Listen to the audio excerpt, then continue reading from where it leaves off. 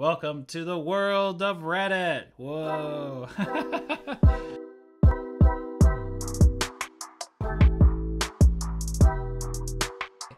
Today I learned is a great one. I love that one. Basically, you share things that you've learned that day. Okay, today I learned Shia LaBeouf came under heavy fire for plagiarizing his directorial debut in 2012 when he publicly apologized to the original artist. Dan Close, people discovered that Shia's apology was itself plagiarized verbatim off of Yahoo Answers post from 2010. Okay, if you're going to plagiarize somebody's directorial thing, right? If you're going to plagiarize that, and then you apologize by plagiarizing something off of Yahoo Answers, this to me says this screams intentional. He was trying to make a statement, right? Maybe this Dan Clowes wasn't in on it, but it felt like he was trying to make a statement.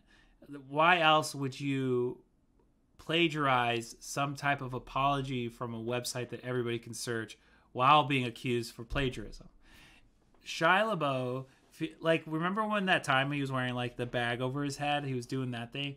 He's the type of artist that will make statements. And this just feels like a statement. It just feels like a statement. Okay, this is trending right now because two filmmakers robbed Adam Ellis comic strip for their movie and then asked him afterward if he wanted to do press for them. I remember this. Adam Ellis is this great comic. I like to share him on my Instagram, Ellis, and he used to work for BuzzFeed. He created this awesome comic, that was near and dear to him, spoke to what he experienced, so it was very metaphorical. And these guys ripped off a shot for shot of his. So this was created a new movie. These creators were quote unquote inspired by this cartoon panel that he did and then shot that movie. Wow. And then they didn't ask him if they could shoot that comic strip. They didn't ask him that part. They created the movie, they edited it, they put all their money in it.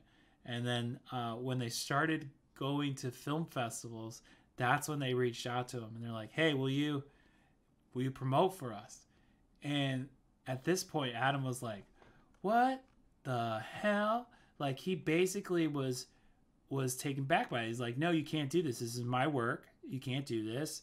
You need to take it down. And so then they ghosted him. So they didn't talk to him.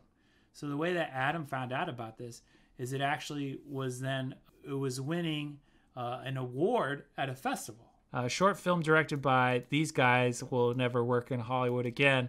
That was featured exclusively on the Director's Notes website after running in film festivals last year. Keratin is a black and white film that follows a man who enacts a strange magical ritual. When asked where did the idea for Keratin come from and did you draw from any particular sources when developed the idea, they said the original concept was inspired by a short online cartoon we saw, which we developed further, drawing on our love for dystopian stories and imagery.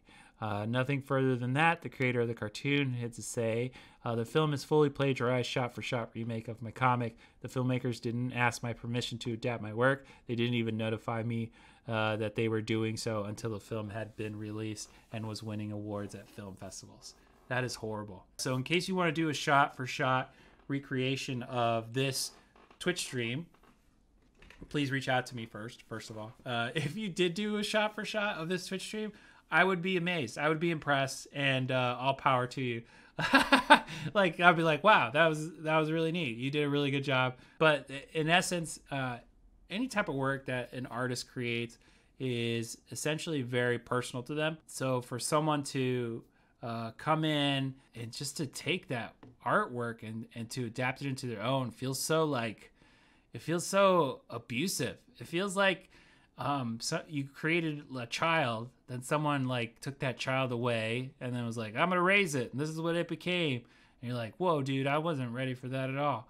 This is so effed up that they would do that to him. I have had that experience before in Hollywood, and this thing is sometimes the amount of times that this gets caught compared to the amount of times that it just happens is not equal, right? Adam Ellis is very lucky that he has a platform, because when these things come up, he can say, hey, look at this. I did this. XYZ, right? And there are plenty of people, me personally, and some people that I know, that this has happened to, but no platform, and nothing ever comes of it, right? If this was a piece of work that I did, and let's say Andrew Butler and this James Wilson started winning awards and all this and all that, it'd be like, oh wow, Andrew Butler and James Wilson are great, and nothing would ever happen to them. These guys are straight up, you're dumb if you take somebody else's work. Like, if you can create, if you can shoot something this nice, right? You have the knowledge to do so, but you can't come up with an idea that you believe in so much. Like, you have a problem. Like, this isn't the first time these dudes did that, right? They probably have done this before, where they have taken other people's work in some sense of way. Some people might say, like, hey, you can be inspired. Like, if I saw something, I was inspired by it. Yeah, you could totally be inspired by some aspects of art, but you can't go straight up taking every piece of it and doing all of it. Like, this is essentially the same piece of art from different lenses, right? They took it and they decided to be greedy, is essentially what they did. Ooh, he also shared a letter from the producers after the film had been shown. Okay, let's check this out. Okay. Dear Adam, I wanted to get in touch with you regarding a short film I have produced and exhibited in festivals to a great reception so far. My film is called Keratin, and it takes some influence from your work on a previous Instagram comic strip. Adam, we have credited you in our short film as an influencer upon our work. Our film is now playing part of the BAFTA and Oscar qualifying Bristol Encounters and Leeds International Film Festival. We have already performed well in Atlanta, Italy, Brington, Georgia, and Louisiana, LA, Los Angeles. Sorry, my fault. Could you please watch film and let us know what you think? It would be quite wonderful if you were interested in working together to promote our film while it plays in festivals and in accordance to our online international release. Wow. That guy basically was like, hey, I did your work and now do the dirty, like, promoting is the hardest part. Like, even for me, it's hard for me to be like, hey, I'm going to be on Reddit tonight. You want to check it out? Like, it's hard for me. That's hard for me to do that. Like, I cannot for the life of me be like, hey, will you just watch me? Like, even just turn me on mute and like, just, I can't do that. Like, to promote is the hardest. Okay. So for these guys to be like, hey, I saw that thing you did, and will you promote it? Like, that is so okay. One time I produced a show, and it was a sketch show.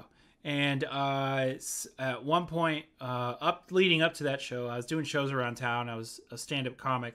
And at one time, one of the cool kids was like, hey, Xchel. And I was like, oh, yeah? He's like, hey, I heard you're running a show. I was like, oh, he's probably going to ask me to produce it or to be on it. He's probably going to ask if he could be on it, or he's going to ask me if he wants to work on something together. I'm like, well, you know, I'm open to both. I'm excited. It's a guy I haven't really talked to, but I want to get to know. He's a cool kid to see. And he goes, heard you're running that show. And I go, yeah. And he goes, you mind putting me in touch with the person who books that? It's like, whoa, dude, like, we haven't even talked about we haven't even BS. You're just going straight. You're going straight for, like, you basically put like a finger in my mouth. Like, this is not consensual. Like, don't do this. Like, you can't, if someone has something, you have to be excited for them. It's just, you have to. If my friend was to get nominated for an Oscar because he was in a movie with some writer that he knows, I wouldn't go to him and be like, hey, bud, I heard you got nominated for that Oscar that you wrote by your best friend. Cool. Will you introduce me to that friend so I can get an Oscar too? Like, that's messed up. Like, you have to be excited and you have to show support. That's how you get anywhere. Like, you have to show support. In stand-up, it's just like you go support the show. You show up like 5 times and then you ask, hey, I've been to your show like 5 times.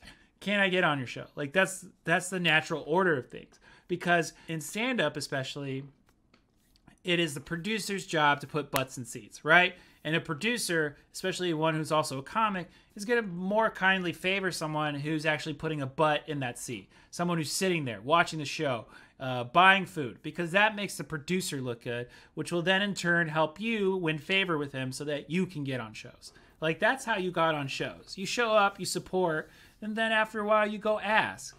You know, they don't mind that they get asked, but don't ask like right before the show starts, hey, can I get 5 minutes of time? No, it doesn't work like that. You go, you sit down, you watch the show, you introduce yourself afterward. If you feel inclined, ask then. If not, come back the next week. Then ask. Like, you can't expect to just show up and be like, hey, look at me. I've got 5 minutes. Look at me. Like, this is so messed up. This is so messed up. I hate those guys. They're going on my hate list. I hate those guys. If you steal, I hate you. I'm going to have a hate list. All right, we're starting a hate list right now. I'm getting out my notepad, and we're starting out a banned list. You are no longer able to enjoy my content because I don't know what you'll do. It's not a hate list. I can't hate someone. That's such a strong word. It's going to be a ban list. All right, here we go. It's a ban list, and this is the first people that have ever made the ban list. I'm excited. I've never had a ban list before, but they're going on it. All right, banned. Andrew Butler and James Wilson, you are banned from enjoying my art, and I hope other people ban you too. Be gone. All right. Feel free to start your own ban list. You know, sometimes you're going to want to ban somebody, and you're like, I wish I had a piece of paper. Start it on your notes on your phone. Just be like a comic when you write new ideas, or a writer, right? Just go ahead. Start your own little ban list. Wherever you put it, just be banned. You know, someone treats you rude at McDonald's, banned.